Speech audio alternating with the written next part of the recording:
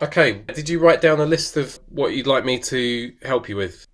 I only have the MPC one since like a month or something like that, and Sure.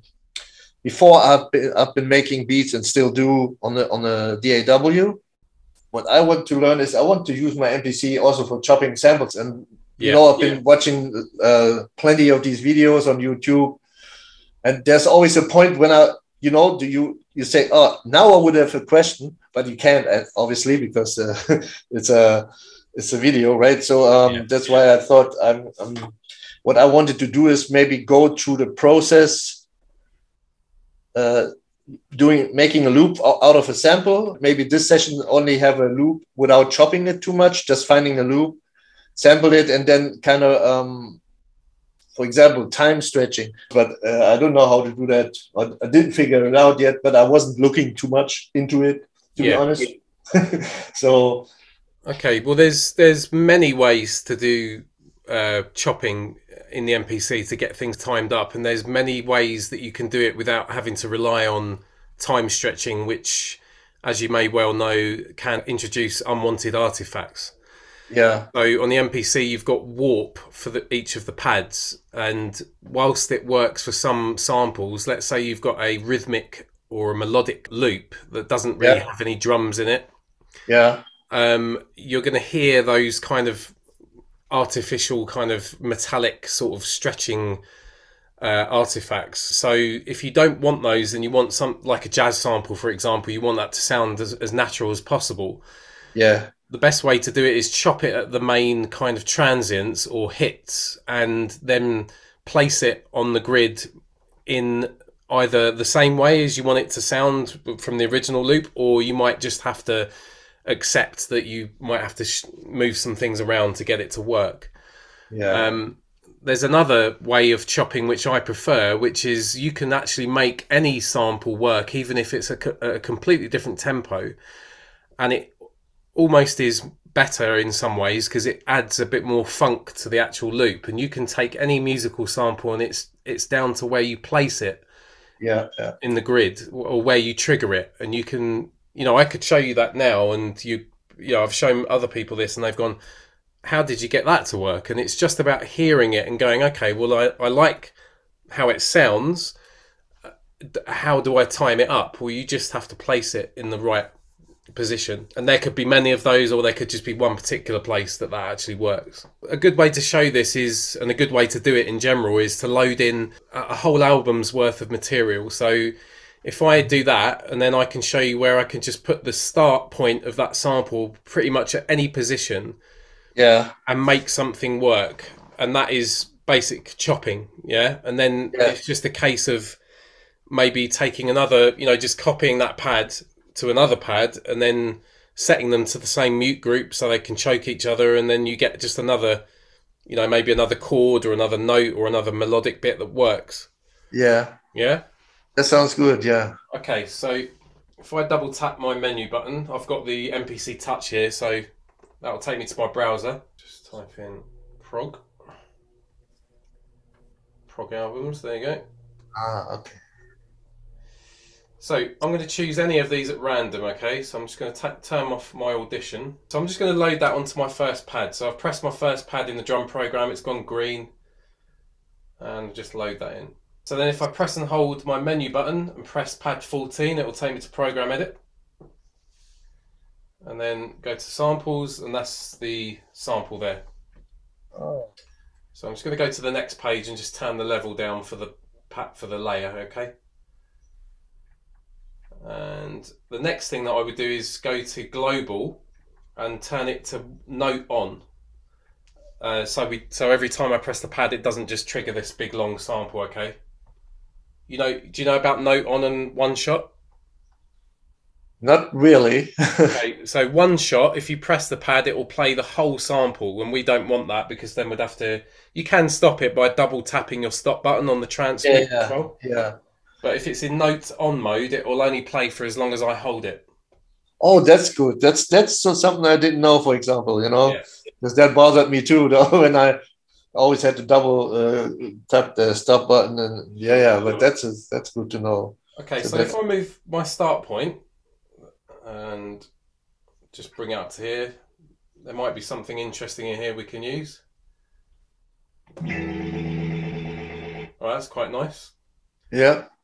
Okay, so then I can just press my copy button, press on the screen. We're going to copy the green pad, which is pad 1, and we're going to just press, a couple of other pads. I've pressed 2, 3, and 4, as you can see. Yeah. Okay, so now to choke these so they don't all overlap, we can either set them to the same mute group, or we can put the entire program into monophonic mode. So that's the quickest way. Yeah. So only one pad will play at the same time. Okay, so let's go to pad 2. It's the same sample, but if you look underneath here where it says the name of the album, which is Edition Special, yeah, make sure that yours says pad. If it's set to all, any changes to the start and end points you make will be reflected on the other pads. We want these to be independent, so we need it to be set to pad. Okay. Okay. So I'm going to move the start point here to this one, maybe. Let's just change. Okay, so we've got 2 chops there now. This is pad 3.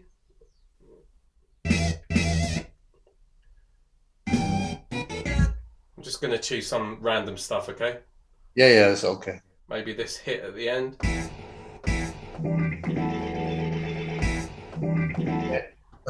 Okay, and then pad 4. Hopefully, because you can see this is all drum work in the middle here, but there might be a little piece that we can take. All right, that's fine. A little vocal sound. Yeah. So now, if I go to my second track, so I'm going to press the plus symbol at the very bottom of the screen here. Okay, yeah. Right. To add a new drum program, we press the plus symbol in the program area, just here. So now we've got an independent drum program, right? And this is just workflow stuff that I usually do. So if I go to track 1, let's just go back to our first program. Let's call this chops. Okay. Oh. This makes it easier to navigate when you're in the mixer. You can see what program you're mixing and the pads and stuff like that. Let's call the track chops as well. Go up to track 2. You see it's assigned program 2. Let's rename the program to drums and the track to drums. So now we know exactly where we're at. On track 1 we've got our chops. Track 2 we've got our drums. Okay. So I'm just going to go back to the browser, double tap menu. I'm just really going to create a simple drum kit by loading some drum sounds from this expansion pack, okay? Yeah, that's okay. So underneath the search directory, I'm going to press the waveform symbol here. This will just show me the samples. And type in kick. So it's filtering out all the other content and just showing us samples. Okay, so I'm going to turn my audition on now.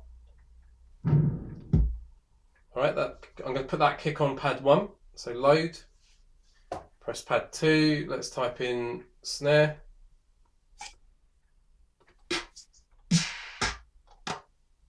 Okay, just that clap's fine. And then just type in hi-hat. A really simple drum kit. Right, that's fine. Just some basic drum sounds. So then I would change my BPM to, I assume you're making hip hop, right? Yeah, right. Boom bap. Sorry, I should have asked. So I'm going to put this at 90 beats per minute, all right? Okay. Then I'm going to press my main record button on the transport. It's going to flash. I'm going to press play start, and we're going to get, I'm actually just going to change my sequence length to 2 bars. And now I'm going to press play start. I'll get a 4 beat count in. I'll just put in a simple beat, okay? Yeah.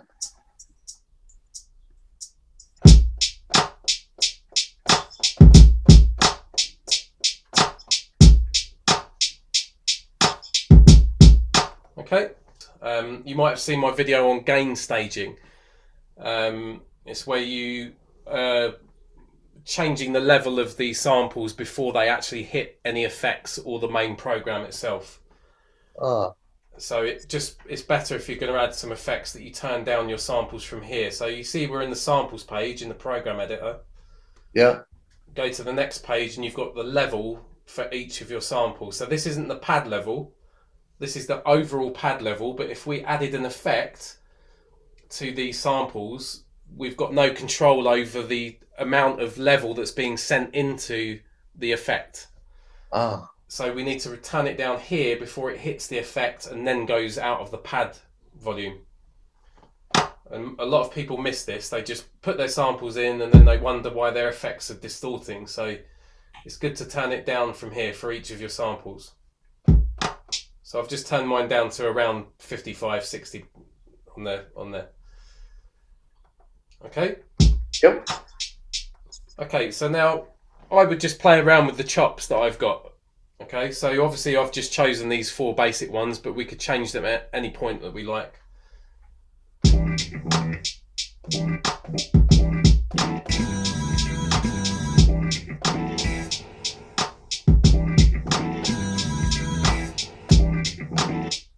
So because they're set to note on, that allows us to play with the amount of time that they actually play for. So we're not just triggering one shots, which might fall out of time over a couple of seconds. It allows you to control the amount of length, which gives you a lot more flexibility. So it becomes more choppy in that sense, you know? Yeah. So I could just literally try that now.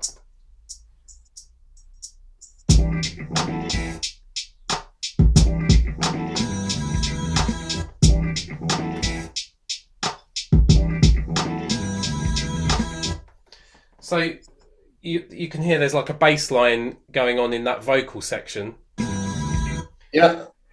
Now we could warp this pad. We could probably get away with warping that and that wouldn't sound too bad.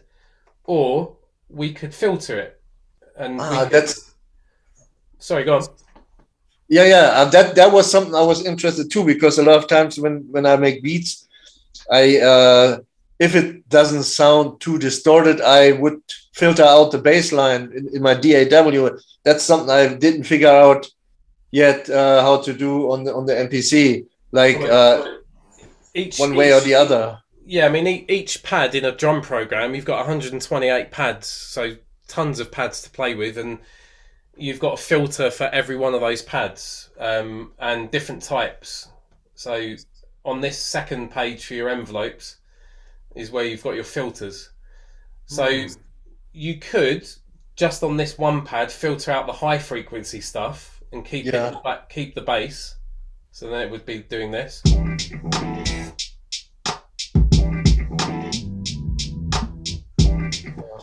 Or you could put it to high pass and just retain the high stuff and get rid of the bass. Yeah.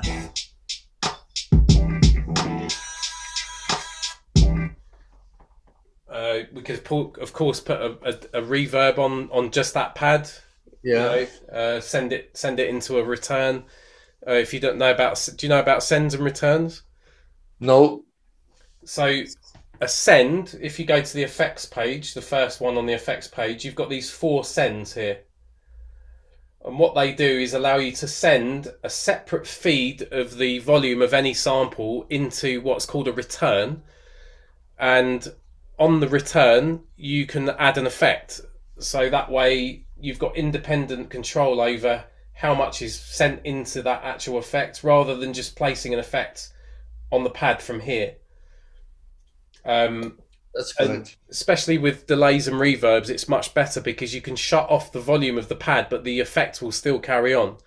If you add the effect here, it's just going to be shut off by the pad and you won't get any control over it. And also you can share that effect between, you know, different pads as well, which for delays and reverbs is much better because they take up more processing power than most other effects. So you go to menu, channel mixer, you go up to the top here where it says programs and change that to returns. Oh. And then you've got these 4 returns, but for each of those you can add 4 effects. So we would add, you know, maybe a reverb to this first slot in return 1. Okay. Let's just increase the time so you can hear it a bit better. And then in the program, going back to the program, you just open up send 1, and that's going to send the sound of this pad into that return. Oh. And what's nice about that is you can also go to the mixer and add a filter after it, so you can filter out the reverb itself. So if we go to filter and then just bring down the frequency, maybe add a bit of resonance, now you get a more low pass filter reverb. So you're creating an effects chain, right? Right. That makes sense? Yes, yes, yes. That's interesting.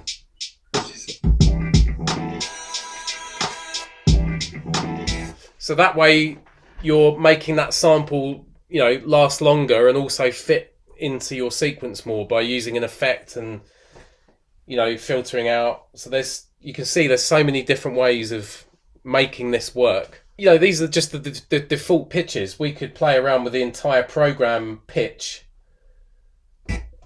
and make these samples work. You know, it's just, you know, how much you want to deviate from the original pitch. So we could turn this down maybe 4 semitones and it might work better at this pitch.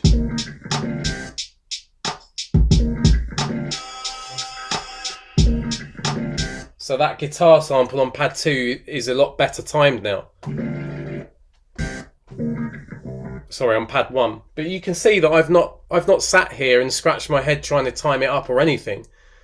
I've literally just chosen some sounds that I like, and then because I know how to just place those samples, you don't have to do any of that time stretching, fiddling about, moving notes around as a sequence, you know, getting frustrated. Understand? Yeah, yeah. It's if you come from the position of this is the sound that I want to use, first of all, and then go, okay, I know how to make that work because I know what the MPC can do and how I can manipulate that sound without relying on time stretching, which can make that sound unnatural, you know? Yeah, yeah.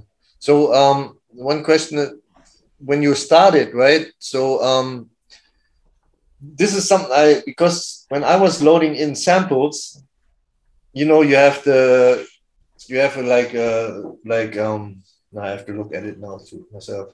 That's right. When you load in a sample and you want to chop it, you can chop it like by yourself, or you have like when you press certain. Yeah, I know what you mean. So I like to chop inside the drum program because then I can quickly go and adjust the filter and the pitch and the effects like I've just shown you. But if you're in the sample editor, which is where you kind of do your more destructive type editing, that's where you get the kind of auto chop feature, which is just, you know, in the chop mode. So you can choose to chop by threshold, or you can, you know, that works best when you've got, say, like a drum loop. You import a drum loop, make sure you've trimmed it so it loops perfectly, and then you can split it up into an equal amount of divisions, just like you would do in Recycle or something like that back in the day. Yeah, yeah. So I was always because now the way you did it, the question is already more or less answered. But you know, before I was always wondering, how can I just keep what I need and delete the rest of the song? You know. So that's very easy. So the way I've done it makes it easier because you can just isolate the region. So let's say, for example, for pad 1, we've committed to this and we don't worry about anything else. We just So we just zoom in. It takes obviously a bit of time with these big long samples, and then let's just keep a bit of more of this material just in case there was something here that we wanted.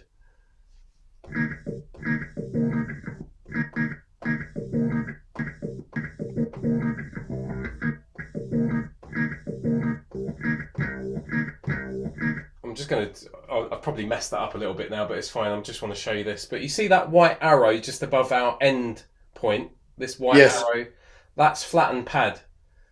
Okay? And what that will do, will flatten just that section of the sample down to a pad, and then we would do that for all the other pads, and then we would just purge all the unwanted material out of memory. But that's just the RAM memory of this project. It's not obviously that MP3 still sits on my hard drive, and we're not deleting that at all. And I understand that. Yeah. So yeah.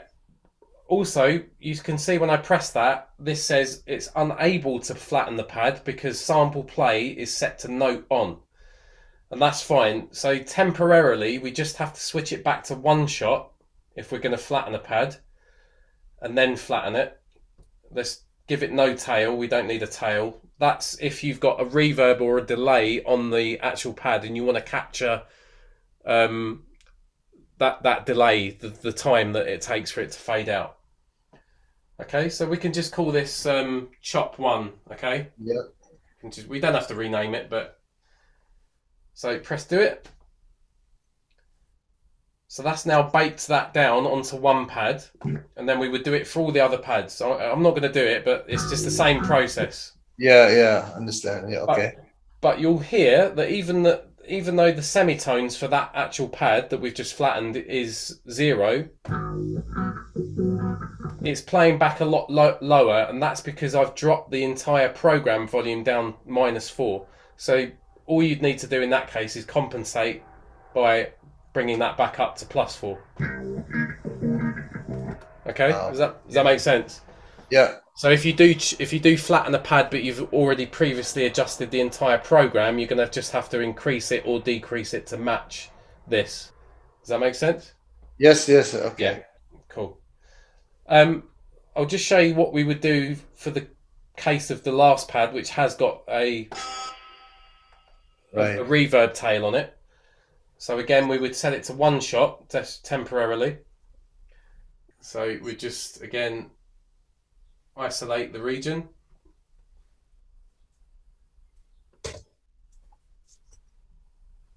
Which is, yeah, just this section here, that's fine. Press do it. Make sure we increase that to +4 to compensate for this here.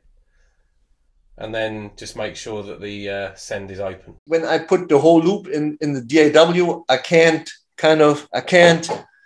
let's say, make the hi-hat. I know I do it all on the MPC one, on the pad mix already. Yeah. Also, roughly, I would say. But you can't do any more on the... because it's all together, right? Okay, so what you would do is go to menu, go to save, and then you've got audio mix down. Right.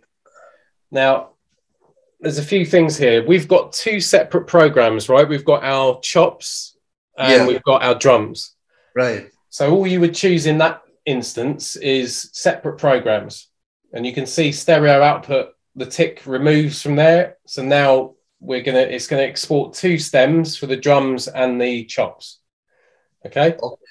Also, because we're using the returns, we could also choose to export the returns, and that'll export another file with the information that's coming from that reverb, on our first return.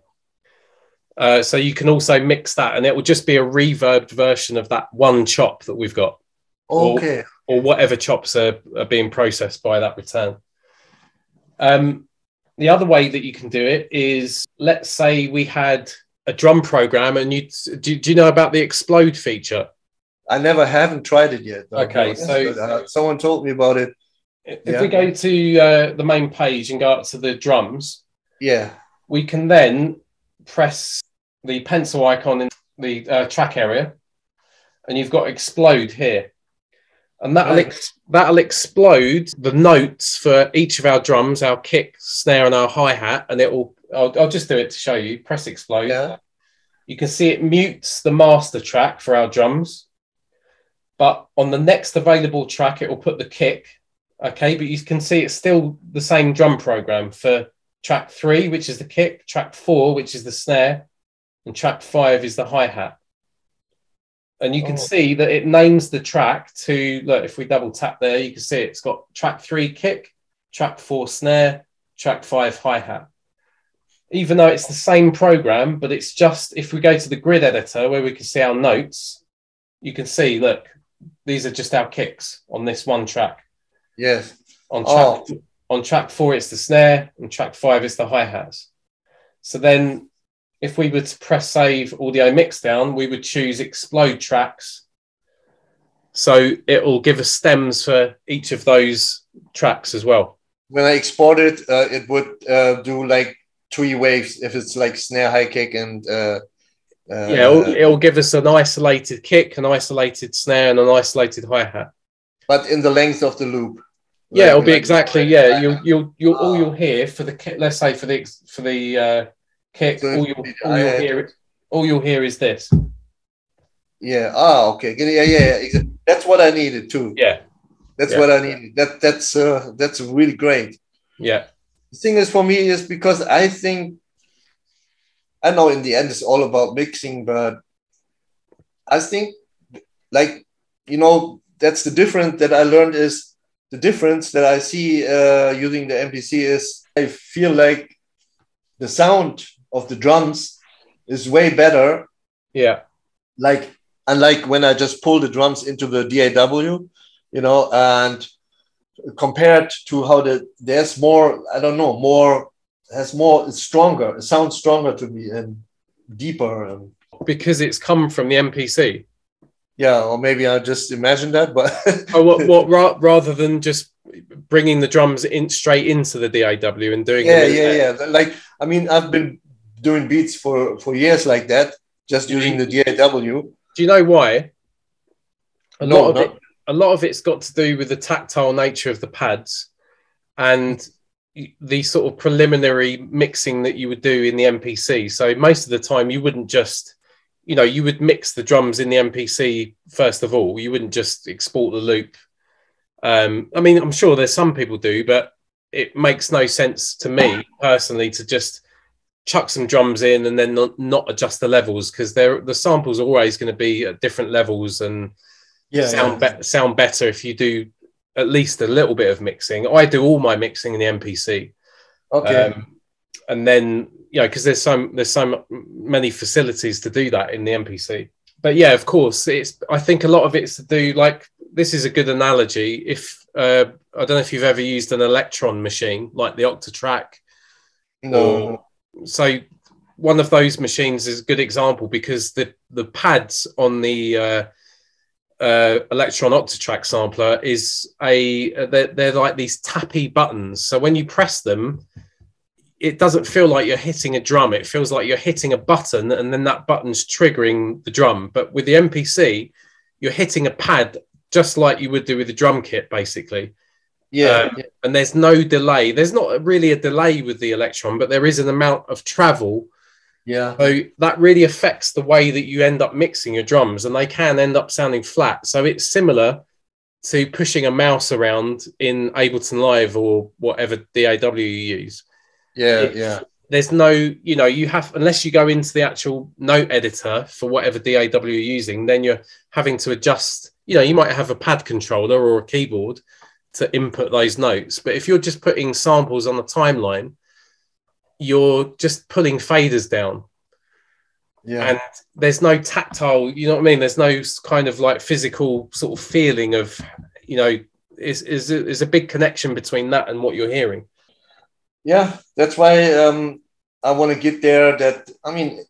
Of course, the ultimate goal is to be able to make a whole beat from beginning to end on the MPC. I'm able to get drums out of it, but sometimes you watch a video and then he said, yeah, and then do this, and then you wonder how he got there. No, I didn't see that, So we just make up another date when. Just email me, man, when you've got your samples ready and you're ready to go again. Just let me know.